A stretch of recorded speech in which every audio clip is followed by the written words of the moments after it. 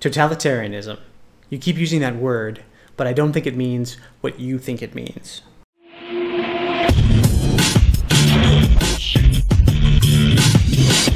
Totalitarianism is the encompassing of all things under the regulation of a monolithic state.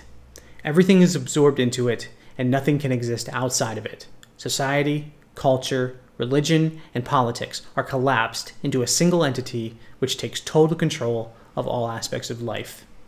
Ironically, Plato's Republic gives us the first hints of what a totalitarian society might look like. He calls it a republic, but is focused on the dangers of private property and family ties, the preeminence of the common good of the city-state, and the control of the mass culture by the body politic. These are some of the hallmarks of totalitarianism. Machiavelli adds to the philosophy by showing how a ruler can utilize the inherent power of the state for his or her own purposes, especially by means of propaganda, repression, and connivery. Totalitarianism could not be fully realized until more recent times. Though Plato lays the foundation millennia ago, we don't really see it until the 20th century. And though a few examples currently remain, the overall effect of totalitarianism upon the population is usually so destructive that it collapses upon itself within a couple of generations.